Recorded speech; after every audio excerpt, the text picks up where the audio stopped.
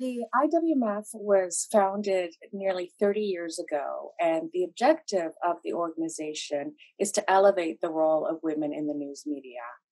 To do that, we not only recognize women in the news media, be they journalists, producers, leaders, in any role that they play, but we also try to give them the tools that they need to become leaders in the news media.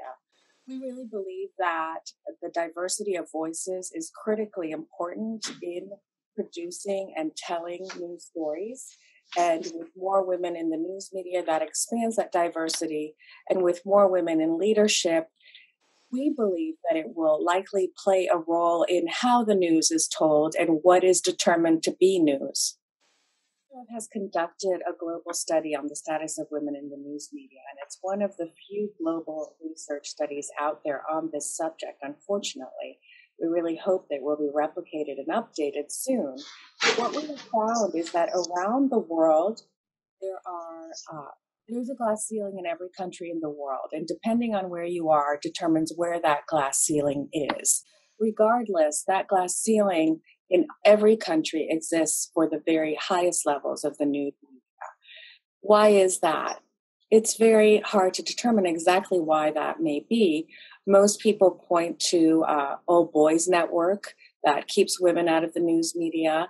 They point to an unfriendly climate for women in the news media, be it to have a full life in raising families, or as we see today, the climate of extreme hostile sexual harassment that exists in the news media is one that cannot be denied. And hopefully that will be addressed soon. Regardless, as I said, women need to be at every level of the news media in order for the media to be effective. There are some media organizations that put a high stake in diversity at the highest levels, and research has shown that those companies do better. And so, if not for general equity and fairness sake, then there's absolutely an economic reason to have more women at all levels of the news media. We do reporting trips for women journalists, which take journalists to various countries in the Great Lakes region of Africa, in Central and Latin America, places that are really, really difficult to work from. There are security risks. We cover all of the security protocols. We do security training. And we believe that these trips not only provide a view into these countries that otherwise would not be known, but also give women these very hard to get bylines. Now, when they sign up and want to do an international story, they have something to point to. They have that experience where previously they were being passed over.